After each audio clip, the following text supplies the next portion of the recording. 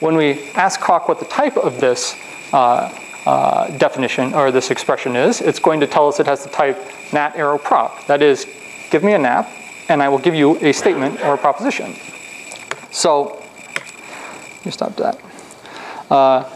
Right, so in Coq, if we have a function of this flavor that takes some arguments and returns a proposition that defines properties of that, or returns a proposition, we say it defines properties of those arguments, right?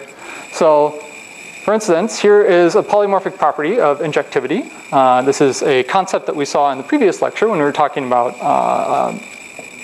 inductive data type definitions and their constructors. But we can make an assertion about any sort of function.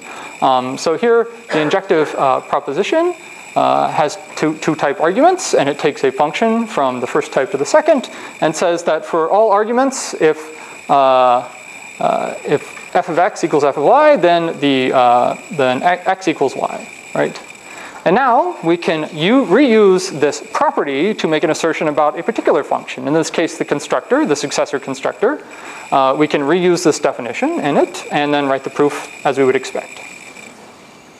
Okay. So again, every statement, every sort of mathematical fact you can insert in Coq has the type prop. So equality, the equality operation that we've seen previously also returns a prop. So the expression n equals m, as it says here, is just a syntactic trigger for a particular definition, EQ, which returns a property on the two arguments that you pass it, right? Of course, as we note here, because EQ can be applied to any type, it's polymorphic in the type of the arguments. So if we check the type of EQ, we'll see it takes a type, it takes two arguments of that type, and it returns a proposition, a statement about those particular arguments. Okay. Here's the interactive part. I will ask you, what is the type of the following expression? Think about it, and I guess raise your hand when you're done. Okay, someone shout it out. The type of the following expression is, oh, 1, yeah, sorry. It's like, give the number. Yes, thank you. Yeah, that sounds right to me. Okay. What is the type of this expression? Think about it. 2. Is it? It's, okay, so I have, who thinks it's 1?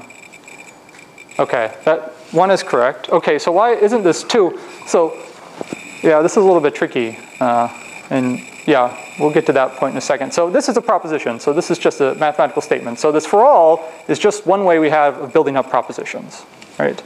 So this is, it's just a statement, so it has type prop.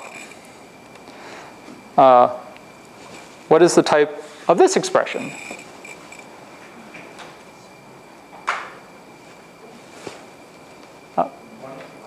One, right. Exactly right, because again, this is just some assertion.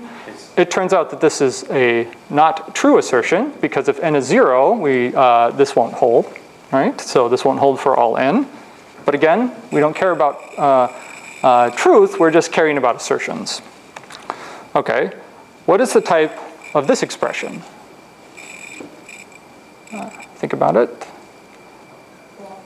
4, the statement is 4. Okay, why is this not typable? Why does this make sense? Well, think of it this way. This for all quantifier quantifies over some argument, and it's followed by a proposition, right? So, oh, okay. So the expression that follows the for all quantifier, what type does it have? Nat, right. So you can't, the for all quantifier expects to be followed by a proposition. It's followed by something of type nat. It thus doesn't type check. Coq will throw a typing error. Here we go. What is the type of this expression?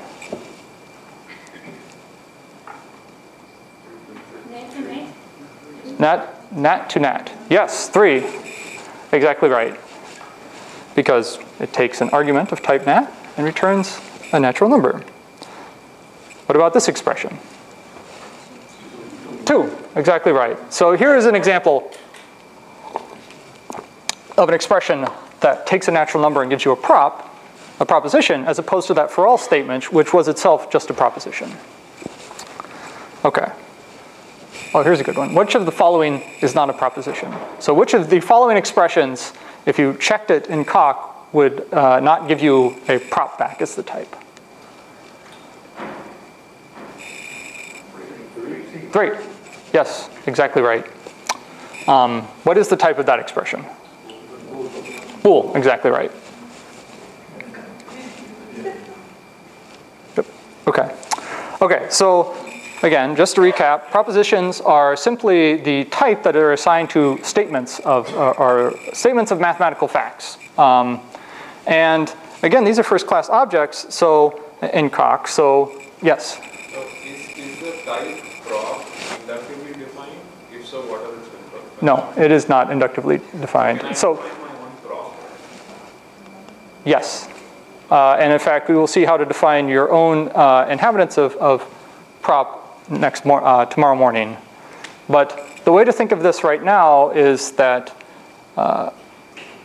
just as type is sort of the uber type for many things, prop is the uber type for propositions. Okay. And just as you can introduce your own types using the inductive keyword, you can introduce your own propositions in a way that we'll see tomorrow morning. I don't want to give it away. But before we, yes? So if I have a free variable, it's not quantified, does that count as a prop? Like x plus 5 equals 7? If you just had the expression x plus 5 equals 7. Now, assuming that x had not been defined previously, it hasn't been assigned a definition, Coq will throw an error because you're not allowed to have an open expression like that. Okay, so I can't get a free variable in Coq like that. And assigned, it's not. It is not a well-formed expression. It's not well-formed. Yes. Every variable needs to be bound by a quantifier or be attached to some definition. It's a good rule of thumb. Yeah. So if type is the type of types and prop is the corresponding one, why do we have this distinction? Why don't we have propositions as types? So you're asking what is the distinction between prop and type? Why are we making this distinction? So the reason for this, I don't want to get into too much detail, but the intuition is that props are referred to proofs, and these things aren't computationally relevant. And at a high level, what this means is when we use Coq's extraction mechanism to produce equivalent OCaml expressions, everything that lives in type will actually produce an OCaml definition, and things that live in prop will get erased.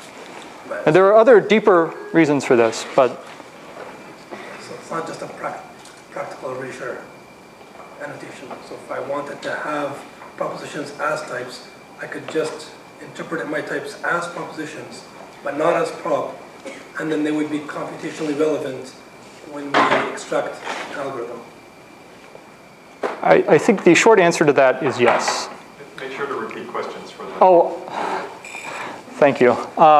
So let me see if I can repeat your question. Your question was, could we also define similar statements and assign them type and have them be computationally relevant and get extracted? Was that the question? And the answer is yes. You can do that. But indeed, part of the reason for using prop is as a signal that you don't want this to be extracted. It is not important. It is a mathematical statement, something that doesn't live, it does not represent a function or a term that you want to be computed. I think it's the right intuition. Any other questions? Other questions? Nope. Yep. So basically, props are those objects. So that shows props. So yes. Expression of type prop. We can do a proof for that.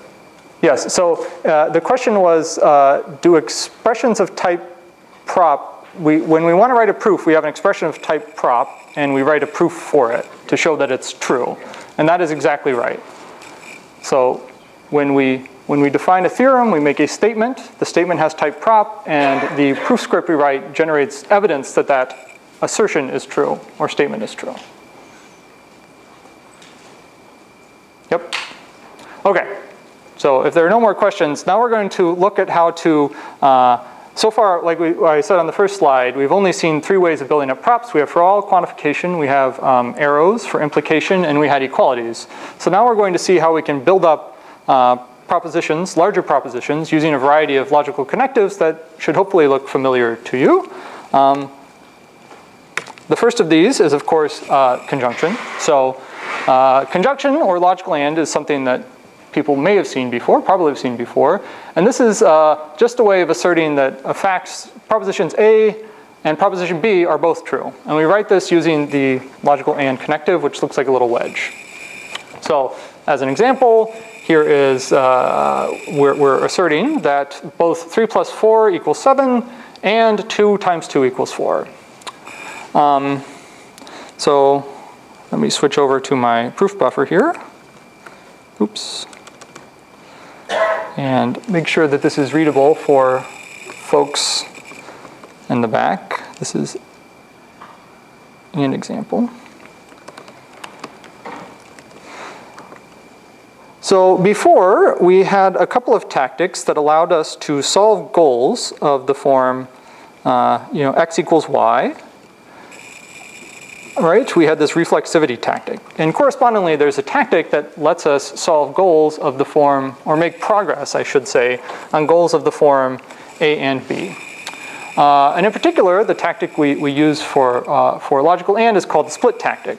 So just off the top of your head, if you want to prove A and B, what do you need to prove? A and B. Right, you need to prove A, and you need to prove B. And that is precisely what the split tactic does. I mean, it follows this intuition precisely. So here we go. Oops, let me bump up the size here. Hopefully. There we go.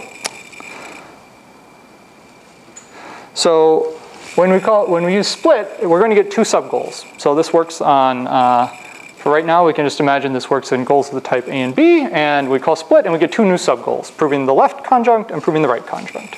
And of course, once we've done that, we can apply the tactic that we have in hand for dealing with goals that look like equalities. So reflexivity solves this goal, and reflexivity solves the next goal, as you might expect.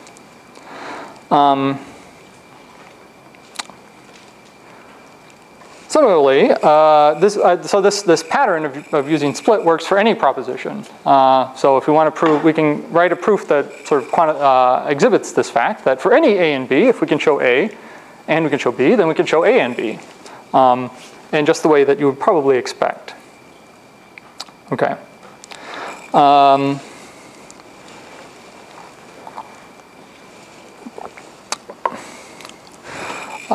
So all this slide is saying is that this AND intro lemma that we proved before has the same effect as using split. It's going to generate 2 subgoals, one for each of these assumptions of this proof of the AND intro proof. So if we apply AND intro, we're going to end up in the exact same proof state with the same subgoals that we had when we used split.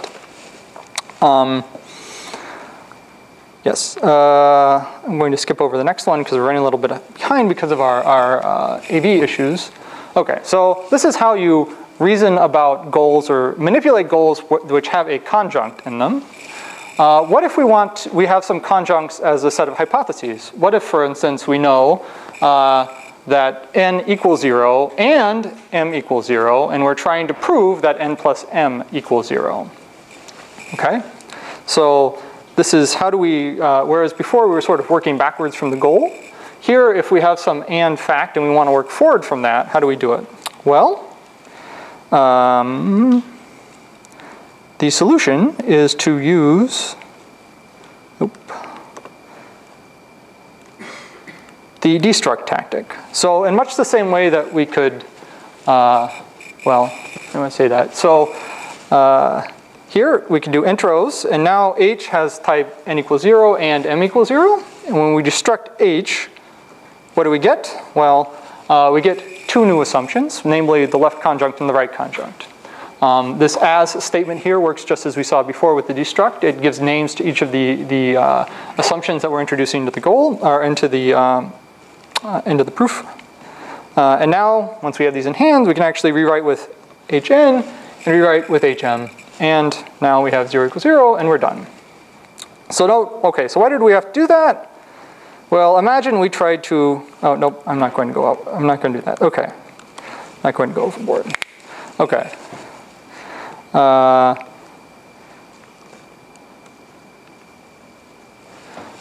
one thing to note is that it says as usual here. I'm not sure if we saw this in the previous lectures, but we can actually destruct these ands right when we introduce them. So by using this bracket pattern matching syntax here, it's going to intros n and m, and the brackets mean intros this as h, and then immediately call destruct as using these two names. Yeah.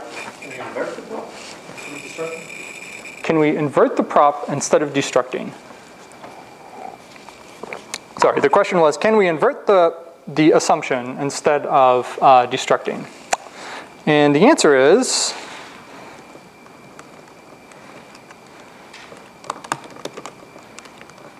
yes, it works in this case.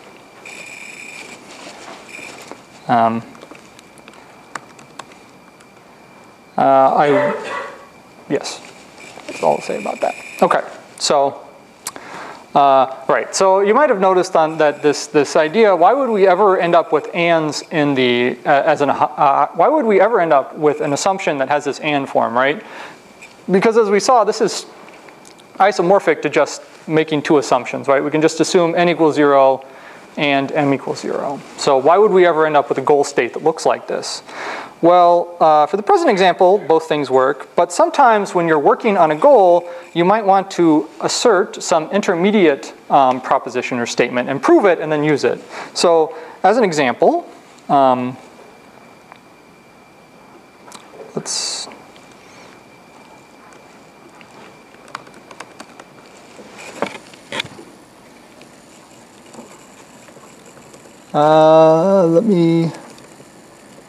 here we go. So as an example here, when we're trying to prove this goal, we're trying to show that n times m equals 0, assuming that n plus m equals 0. The natural way to prove this is to first show that n equals 0 and m equals 0. And we can do that by asserting this intermediate goal. We saw this tactic a little bit earlier. Now we have to prove this goal, which is follows straightforwardly from some other sublemma that we've used previously. And after we prove it, we have this assumption in hand, but now we have an and we need some way of working with it. So we'll use destruct and proceed as before. There are other cases where and will crop up in an assumption, and we'll see one of those actually a little bit later in this lecture. Okay. And just as an aside, this little wedge operator is actually syntactic sugar for so A and AB, in much the same way as the equality symbol is actually syntactic sugar for this an EQ identifier.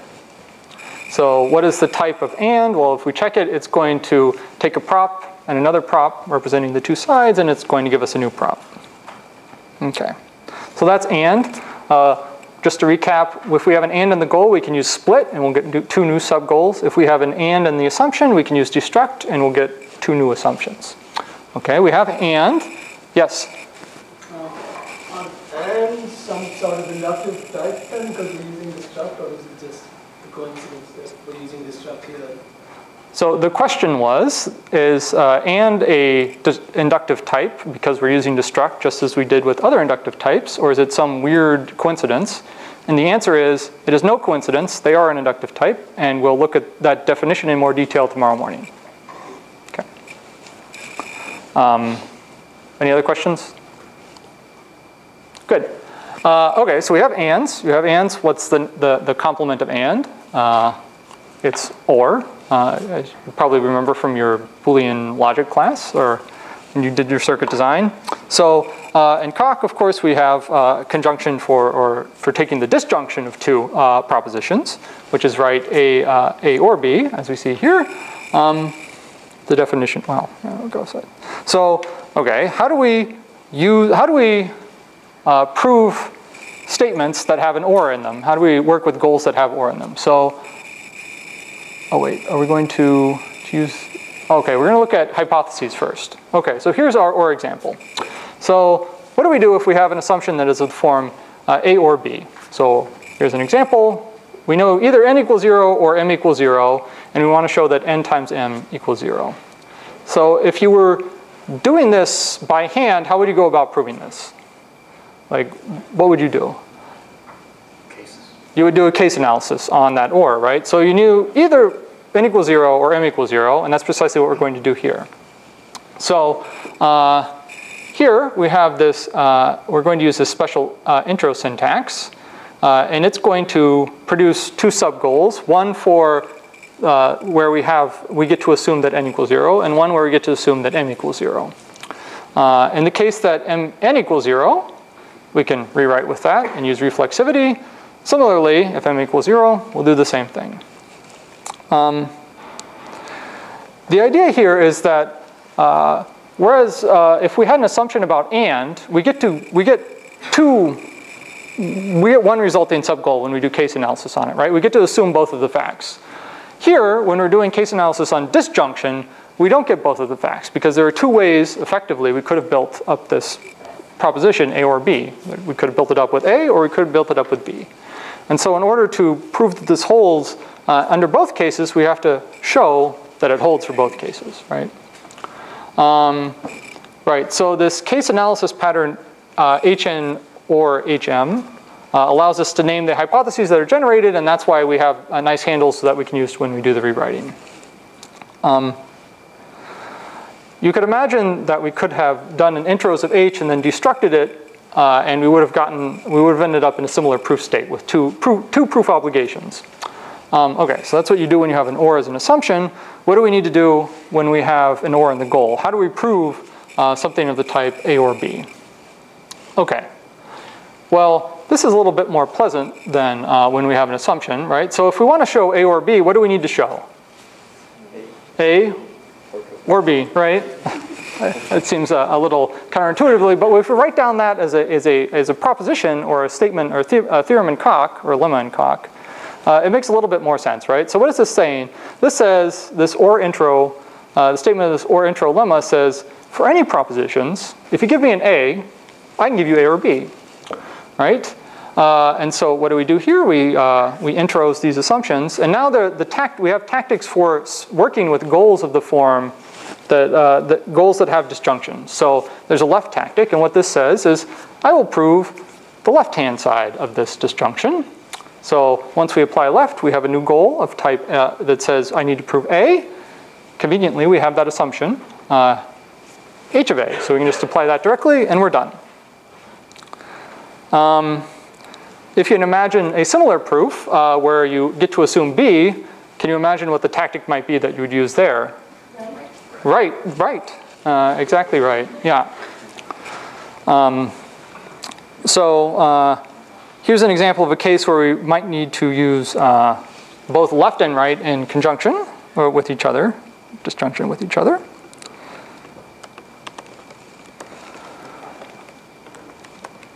Okay. So here, let me get this more in the middle of the screen here. We're going to do case analysis on n, this natural number. Here we need to show either that 0 equals 0 or 0 equals successor of something, well, predecessor of 0. Obviously, we're going to want to prove the left-hand side because that's easier. We'll call left. We'll get the left sub-goal. We'll solve that using reflexivity. In the other case, we're going to want to prove the right-hand side of the right disjunct. Here, well, we just need to show this equality, which is trivially true by simplification. We can call reflexivity on it, and we're done. It's worth re-emphasizing here. You probably noticed this when you're working through your homework, but you can imagine that reflexivity implicitly calls simple before it gets run. So you don't actually have to simplify a goal before calling reflexivity. And that's why I didn't need to simple away that predecessor of successor expression. Okay, so we have ands, we have ors. Another interesting logical operator is not, right? So what's interesting about not is so far we've exclusively proved things that are true, right? We've proved that 1 equals 1 or 1 plus 2 equals 2 plus 1, right? But sometimes you want to prove things aren't true, right? So we might want to prove that 1 is not equal to true, or 1 is not equal to 2. In Coq, of course, we're going to use the logical negation operator, which is not right here. Now, it's worthwhile to see how this not operator is actually defined. So we saw previously in the last lecture this idea that if you assume that we have this principle of explosion, the idea is if you have some contradictory assumption, everything follows from it, right? If you assume something that's false, you can immediately prove whatever you want, right? So you could exploit this intuition, right, and say, if we want to show that not P holds, right, all we would need to do is show that for any proposition, if we assume P, then that Q or assertion holds by default, right? This actually makes sense, but Coq is going to do something a little bit different. The idea here is we're going to define not P as P implies false, where false is this special contradictory proposition that's defined in the standard library. If you stop and squint, you could see this is equivalent to the other definition, right? Or certainly the first definition follows. Okay, so maybe we can talk about that more offline, and let's get back to the actual lecture portion of the lecture. Okay, right. So, right, here's a good example of just as before, when we had a contradictory assumption, we had 1 equals 2, right? If we have the false as an assumption, we can immediately prove anything we want. And this is what we see here with this ex falso quod libet, which means in Latin literally from false follows everything. I probably mispronounced it, but given that Latin is a dead language, I don't think anyone is really going to mind. So here, if we have, so we say for all possible propositions, that is for all statements, assuming false, we can prove that statement, right? So we can introduce, we call intros, and now we have this contradictory assumption false. So if we use, if we say destruct on contra, it immediately solves the goal. And this is true for any goal. If you have false, you can call destruct on it, and it will immediately solve the goal you're working on. We could have, yes? Every year in Vatican City, there is Latin as a live language conference that has more people than in this room. Okay, the statement was that Latin is alive and well in Vatican City. And it is a valid statement. So I retract my earlier one. More users by now. Yes, anyway.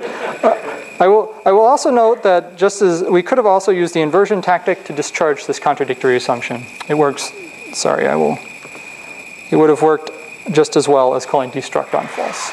Yeah? Inversion is for injectivity and disjointness, and because there is no constructors, this works fine. Why would the question was, why does inversion work on this goal? And maybe I should have introduced this, this formulation, but yes, because false has no constructors, inversion immediately solves the goal. That's the reason why.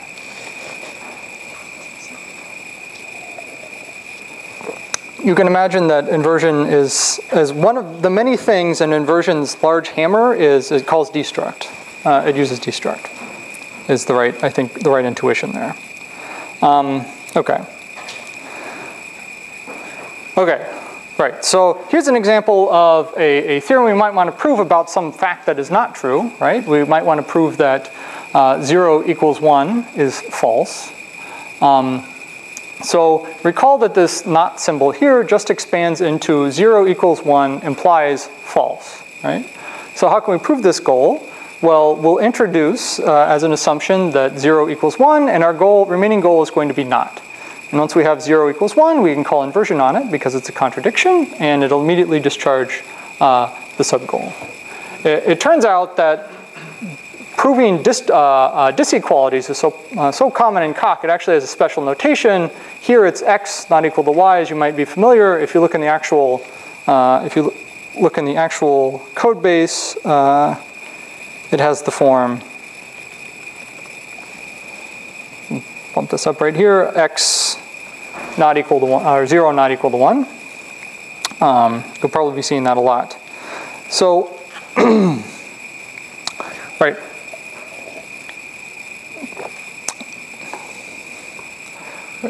I'm going to skip over this statement and let's look at this contradiction implies anything thing here. So this says that if we know P and not P, we can conclude Q, where Q is any possible proposition. Let me make sure I get this. Contradiction implies anything. So how does this proof go in actually work under the hood? So what are we going to do? We're going to intros P and Q, and we're also going to introduce this and. And recall from earlier, when we use this special bracket notation when we're doing intros, it intros that assumption, then immediately destructs it, this and, using these two names for each of the conjuncts that we have. So after we process this command, we get an assumption P, we get an assumption that not P. If we unfold not in the second assumption, we see that we get to assume P implies false. That's just the definition. Now we can use forward reasoning to apply this P implies false in P. So if we have P and we know P implies false, of course we can conclude false. It's an example of forward reasoning. So now we have the assumption false. We can destruct it, and we're done. QED. Absolutely beautiful. Okay. Right. I'm going to skip over this. Right, so this is another interesting tactic that you might want to use because it's so common to want to try and, if you have an assertion that's false, if you're trying to prove something that's clearly false, it's equivalent to just proving false. Coq actually has this special X falso tactic that essentially just immediately changes the goal that you're trying to prove to false, to trying to prove false. Here, what we're going to do if we want to show that B not equals to true implies B is false, we're going to do the introduction thing. We're going to destruct B into two cases. In the case that B was equal to false, we have this assumption that false not equal to true.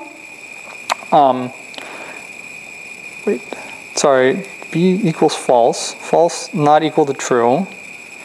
That's true. X falso. Apply H. And these are backwards. So I think these cases are backwards. So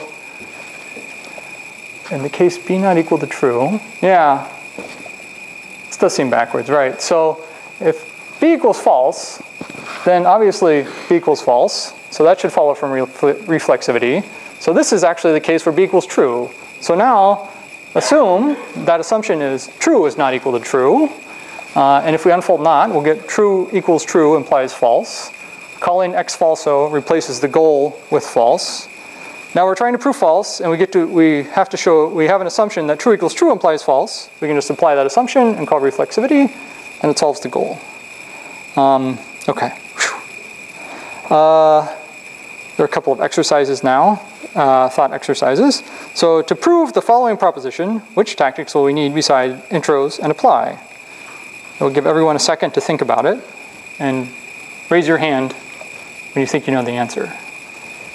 That'll give me time to recall the correct answer as well.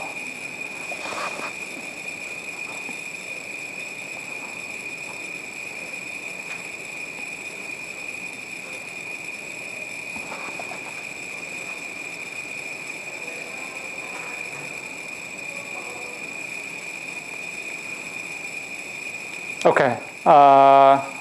Someone volunteer an answer. Only unfold? To destruct and unfold. Well, Intros will give you the destruct, so you don't need to do. Yeah, I guess it's a little ambiguous here if doing the intros with that special pattern matching syntax does destruct, but let's assume that it does. Okay, so actually, what was the vote? Two. Destruct and unfold. Intros and apply. Yes, that looks right to me.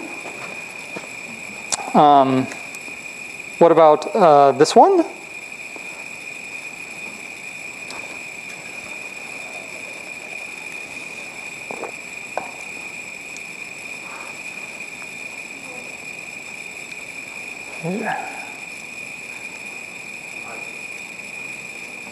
5, only unfold.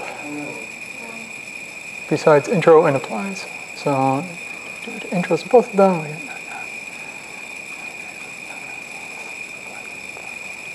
Five. Yes, 5 is correct. Why is that the case? Well, walk through it. So we have not P or Q, which expands to P or Q implies false. We can intros that. What do we have in our assumptions? Now we get to assume P or Q. We assume P or Q implies false, and we're trying to prove false. So from P or Q implies false, we can apply that, and then we have P or Q as an assumption. So in fact, we don't even need to unfold, but I guess it's... oh, right. Given the set of tactics you know right now, yes, you need to unfold. That is a true statement. Okay. How about this one?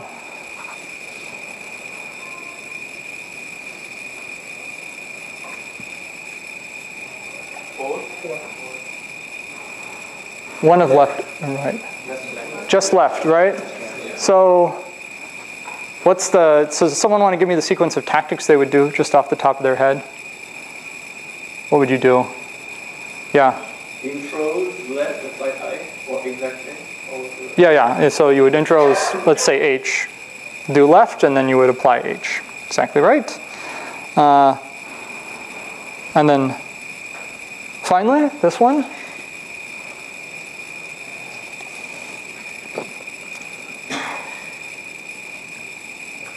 Both left and right.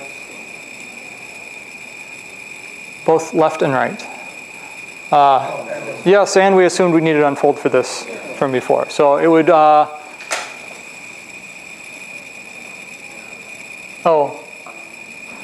actually, and you need destruct as well, because you need to do case analysis on the P or Q in order to decide left which one of these disjunctions you're going to prove. So this is all of the above is the right answer. Okay. Oh, there's one last one.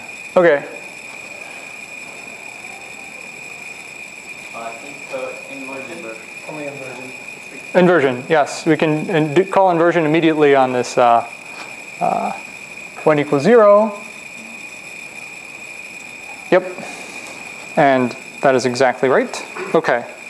Okay, so what have we seen so far? We've seen and, we've seen or, we've seen not.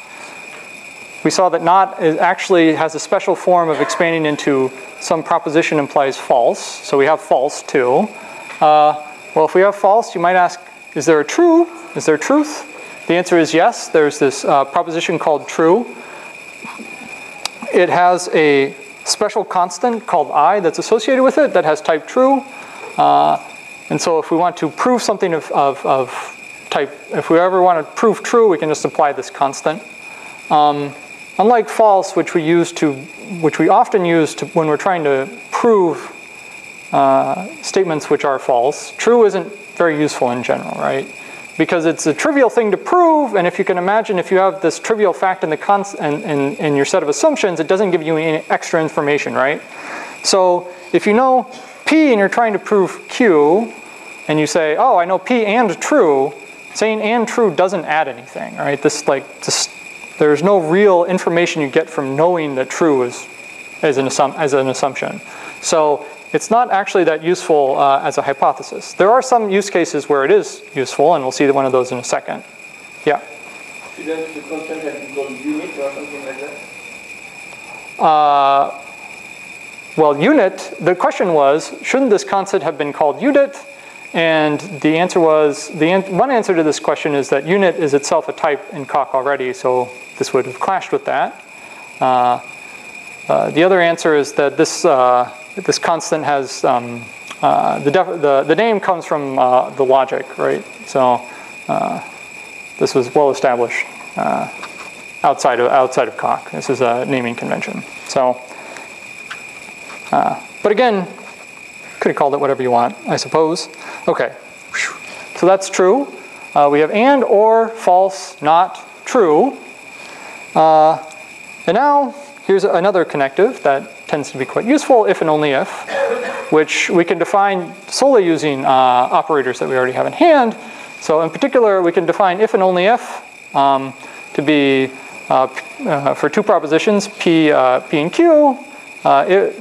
If and only if is defined, P implies Q and Q implies P, right? And we have the special if and only if double arrow notation, which uses this constant. So quick question, if I said check if, what type would I get back?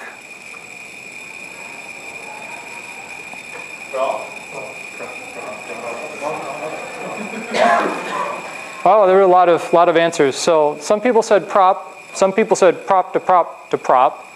The second one is the correct answer, right? Because if takes two arguments of type prop, and it gives you a proposition, right?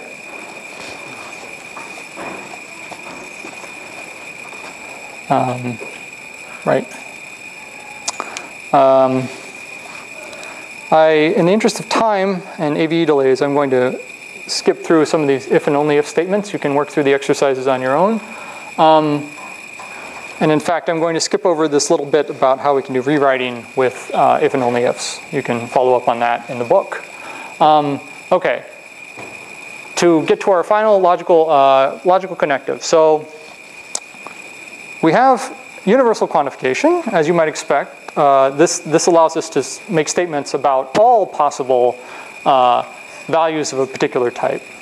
There is, of course, also existential quantification that allows us to make assertions about a particular value of that type. So here's the quantifier in Coq. It exists xp.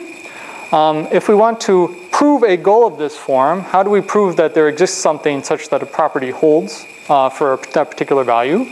Well, A, we have to exhibit a value for which that property holds, which this particular value is typically called the witness of the existential. So it's an existential that witnesses the truth of the statement, you can read it this way.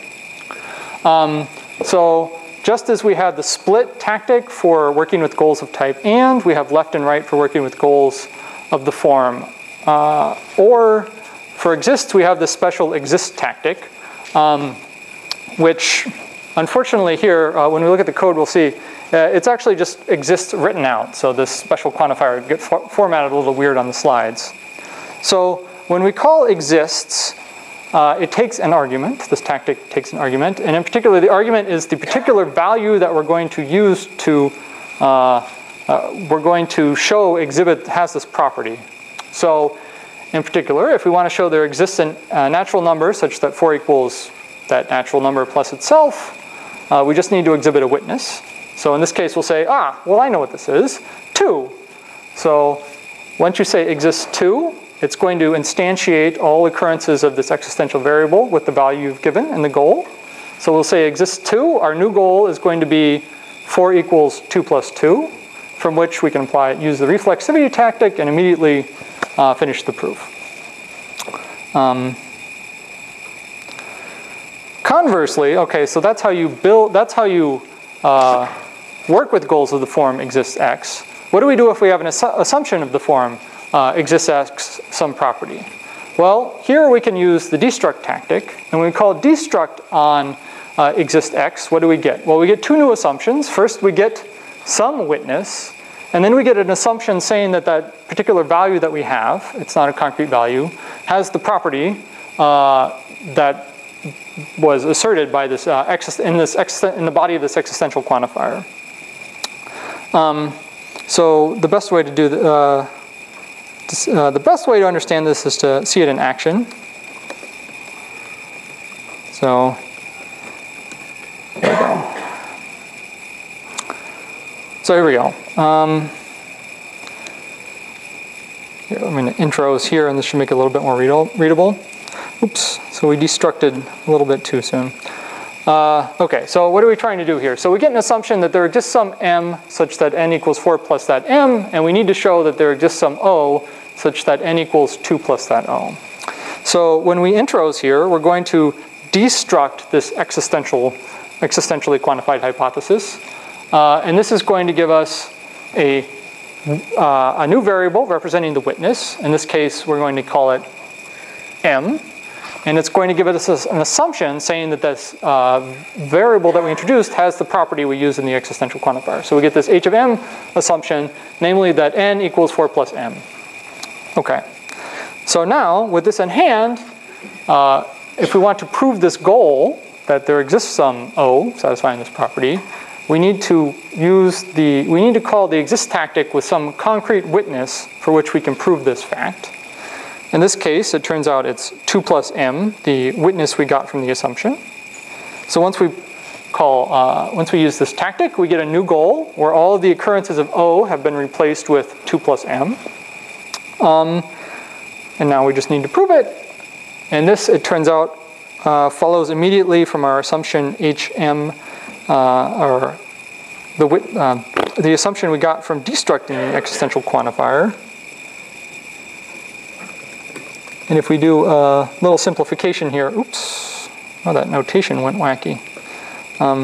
Never mind, we can apply that assumption directly, and we're done. So there's probably a theme you'll notice here, that when we have assumptions of a particular type, we can use destruct to do case analysis on them, and we'll get some additional information. But when we're trying to prove goals that use one of these logical connectives, there are specialized tactics for each of them. And to figure out which ones to use at any given point, it's usually dictated by the form of the goal, but to figure out what they are, you just have to use them a little bit, and then you'll get more familiar with them. Okay. Those are all of the logical connectives that we're going to look at in this lecture. Now, let's look at a particular use case of programming with these propositions. So here we're going to see where some of these, the propositions we saw, like the true proposition we saw before, is going to be useful. So we now have a bunch of logical connectives, and we can imagine using these logical connectives to build up bigger and bigger propositions, right? Bigger and bigger statements, right? And that's precisely what we're going to do. So let's think about how we might use these connectives we've seen to define the property. There is some element that occurs in a list L, right? So when can an element, when is it the case that some element occurs in a list, right? Well, if L is the empty list, this can never hold, right? So the property, in the case that L is the empty list, X appears in L is always false, right? Otherwise, if this list is some value appended to some sublist, X is going to appear in that list, either if it's equal to the head of the list, or it appears in the tail of the list, right? Now, what's so nice about these propositions being first-class objects is that we can actually work with them programmatically, right? We can define functions that will produce statements. So in particular, we can define a function that will produce a statement that is equivalent to X is the element of a list. And here is precisely that function, and its definition follows exactly these two cases we saw up here, right? So look at this fixed point. So this is a fixed point. It's going to take some type of the list. It's going to take some element of that, some value of that type, and it's going to return a proposition, right? This is just like as before we defined this is3 or is3 proposition, right? Only now it's a little bit more complicated because we're going to define this recursively. So what are we going to do? We're going to match L. In the case that L is the empty list, well, this could never hold, so X could not be an element of the empty list. Otherwise, if we have this cons case, either X prime is equal to this element, right, if X is in the list, or X must be in the sublist.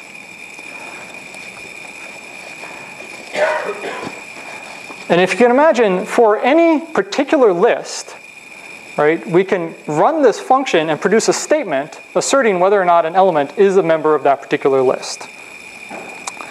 So, yes? Sorry, probably you answered before. Why is it useful here to have prop instead of bool? Because in yes. you would do it with bool. Can I revisit that question? It's coming in a little bit right after this. Yeah. But I think it is, sorry, the question is, why did we use bool, prop instead of bool to define this, this lemma? And the answer is we'll see why in a little bit, which is a little unsatisfying. But to see an example of this definition in action, of list membership in action, we have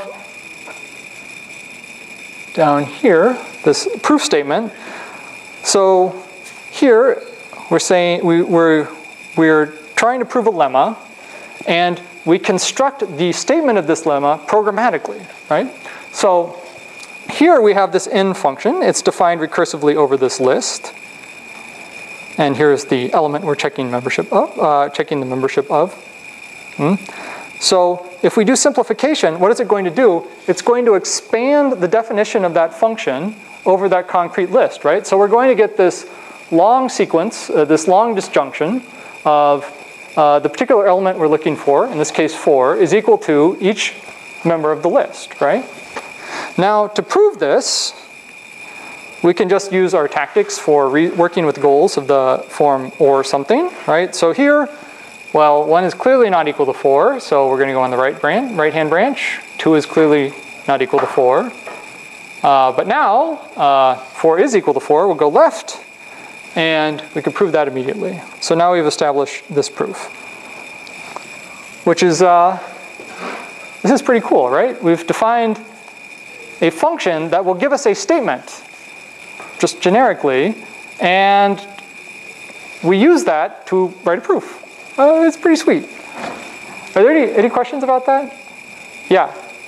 Yeah, well, in this particular case, you only have constants, and equality is decidable. I suppose you could have some kind of tactic that automatically discharges for you. Indeed, you could have a tactic that just discharges this automatically. And there is, in fact, a tactic in Coq's standard library that will solve this goal immediately. And we will see an example of that tactic in use, I think, on Wednesday. But yes, that's exactly right. Yes? Is this, maybe you already said this and I missed it, but the equal sign in these expanded disjunctions, that doesn't have computational content. That's exactly right. So the question was, does the EQ used in this statement have any computational content? And the answer is no. There was So EQ is just another definition, another way, it's another inductively defined proposition that represents equality. And it lives in prop, and since it lives in prop, it doesn't have any computational content associated with it. Yes? So we use prop for things we do not want when we obtain algorithms. But what if I want to say, hey, X belongs to this list, here's a proof, and from the proof, you can get the exact location. And so the indexing algorithm is correct because it's extracted from the proof. So how do I disentangle the proof and the index? The question, to restate the question, was, okay, suppose we did actually want this proof to be computationally relevant, and we wanted to be able to extract sort of the index of a particular element in the list from this proof that we wrote here. The answer to that question is we would have to move the definition of this the definition of n from prop to type. That's it. So there's, yeah. So if we just change that line from prop to type, we'd be good? Top line? In some sense, yes. Yeah.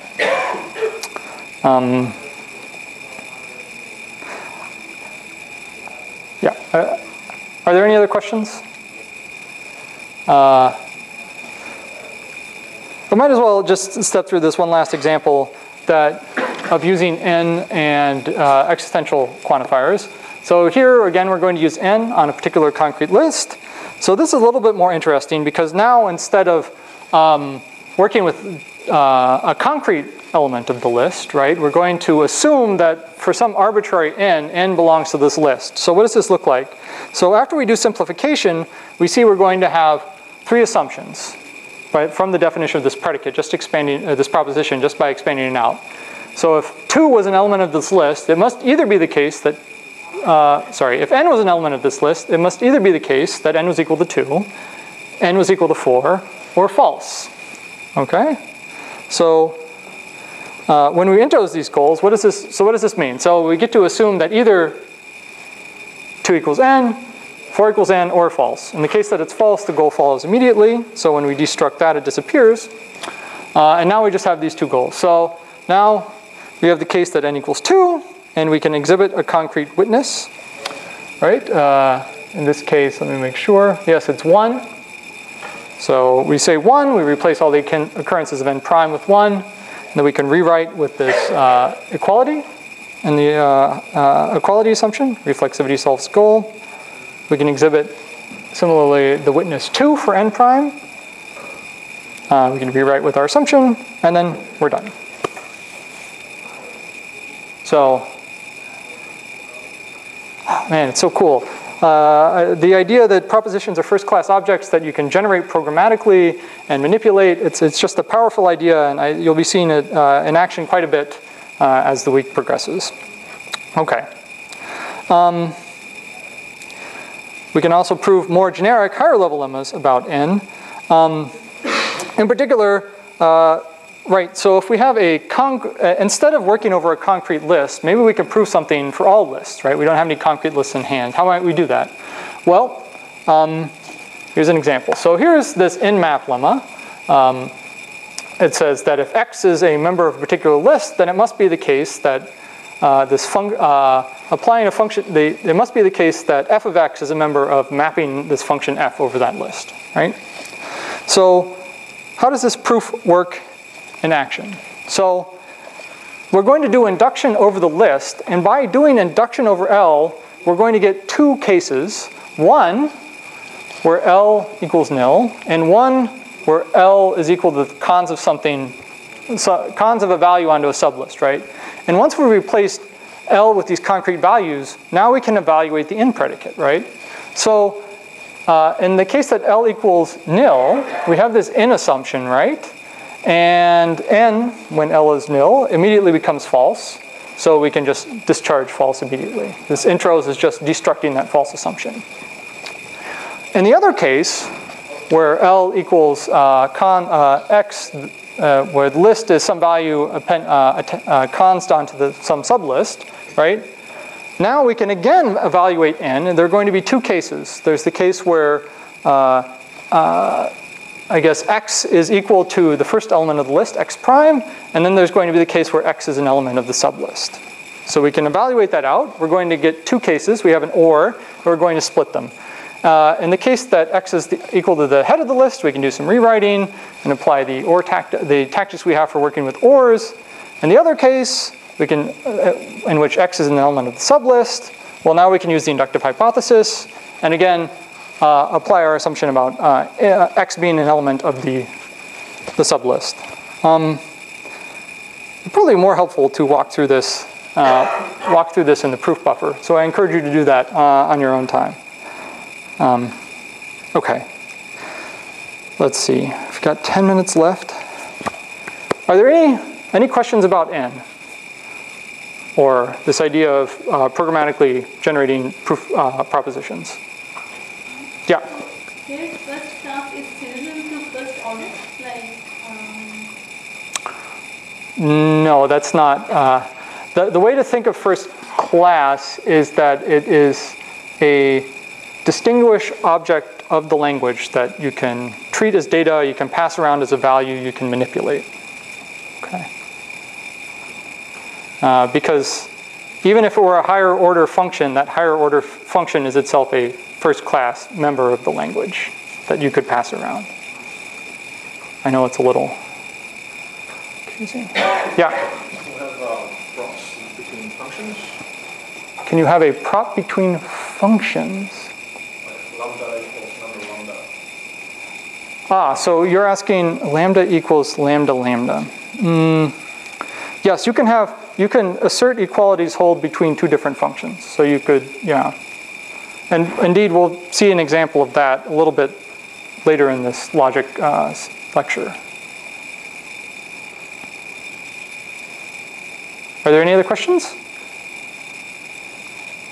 Okay. Okay, right. So importantly, proofs are themselves just first-class objects. So, right. So we've seen that we can use check to ask Coq to print the type of a particular expression, right? And we can also use check to ask what theorem a particular identifier refers to. In other words, we can check the name of a theorem and see what the statement of that theorem is proving, right? What is the statement that the proof that that theorem represents is associated with, right? So if we check +com, we'll get the statement of the theorem. And indeed, this is actually a very convenient command, because if you ever have some theorem you want to apply, you can always check it and see what the type of the statement of that theorem is before you apply it, and see if you can actually apply it to the goal. Yes. Right.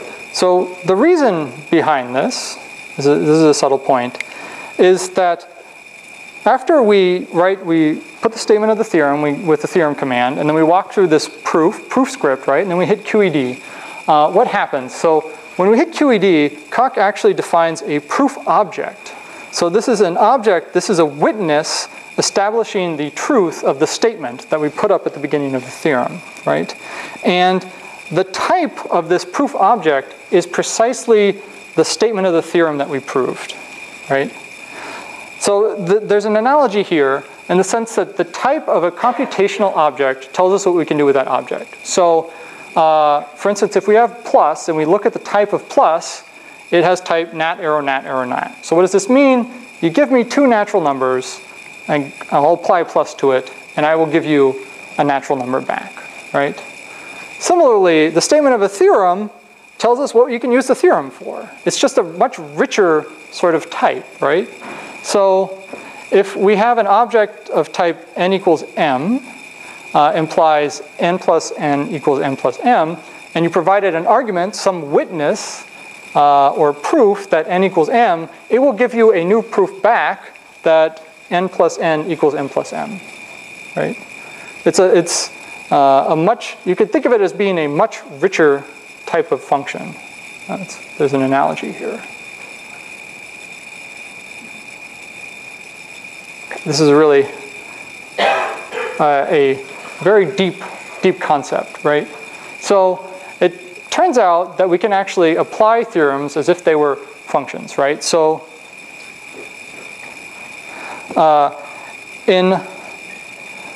okay, so let's walk through a proof script to see how this works in action, right? So here we're trying to prove commutativity of plus, right? This will be the last thing we do today. So this seems pretty straightforward, right? So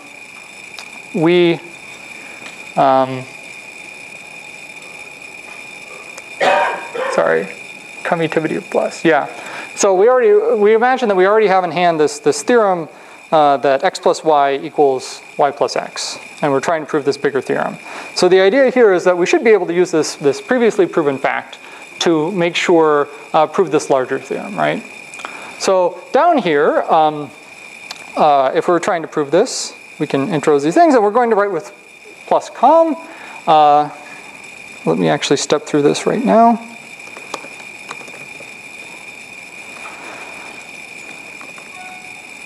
See what happens. Okay. So we're going to, so I'll just note that we can check plus com, and it's going to give us a type, all the way down here. The type, this is a proof, and the type of this proof object, or the statement of this proof, is that for all n and m natural numbers, n plus m equals n plus n. So if we rewrite with this previously established fact, what do we get? Well, we're going to swap, let's see, make sure I'm swapping things correctly here. So here we're going to swap x and y plus x on the left-hand branch, right? So swap. So now we've done that swap, and now if we rewrite again, we get back to the original goal. And the reason for this is that when Coq is doing rewriting, it's greedily selecting the values for these quantified variables. And so it, in the first case, it selects x for the first argument to plus com, and y plus z for the argument to the second, as a second argument to plus com. And similarly, when we do it the other way, it's going to select those arguments again, only in opposite orders. So we get back to where we started. So we're sort of hosed. Or are we? So instead of letting this rewrite tactic get to choose the variables for us, we're going to be a little bit more explicit. And we're going to tell rewrite precisely what variables to use. And how we're going to do this is in much the same way that you can partially apply a function to some arguments, right? We can apply plus to 1, and then that will give us a function that adds 1 to any argument you apply it to. We can apply this lemma statement to some concrete values and rewrite with it. So let's see what happens. Oops. So here we go, tank 2.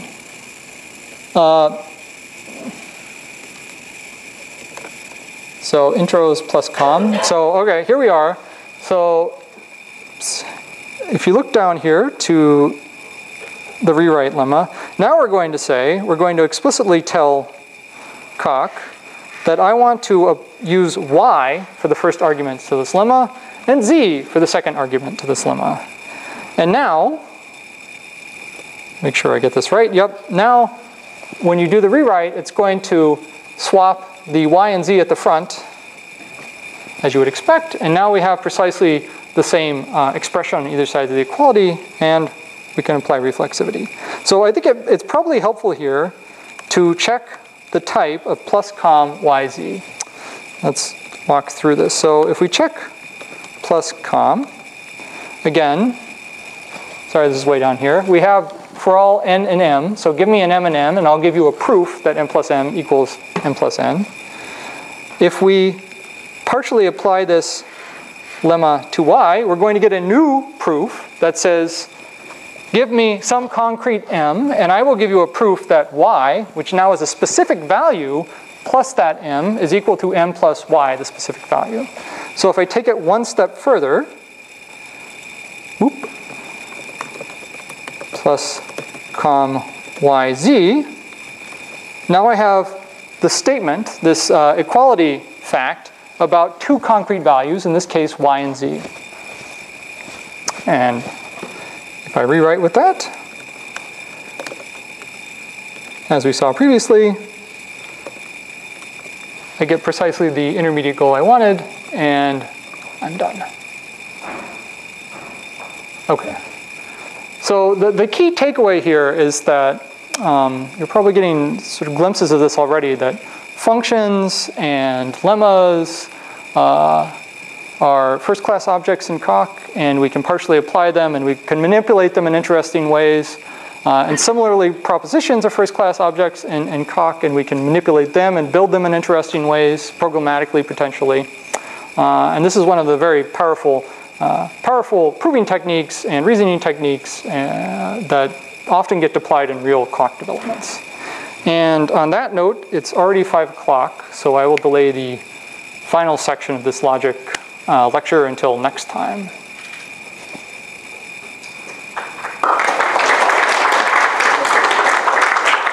Actually, if there are any questions, you can ask that now too. That's what I should have said. Yeah? So like you're using Emacs and you're moving between the commands and you move fast and the state changes. What do you press to do that? Are you asking about using proof general? So the question was, how do you advance the command in proof general? Yeah, you move to the next command and the state changed. Yeah. That's cool. How'd you do it? You hit Control C, Control N. Control C, Control N? Yeah, and proof. Go next to it, does that? Yeah. How'd you make your slides? You can also go back and hit Control C, Control U. But proof general, I mean not proof general. Coq IDE has similar hotkeys that should do the same thing. Yeah. Control arrows. Control arrows. Yeah.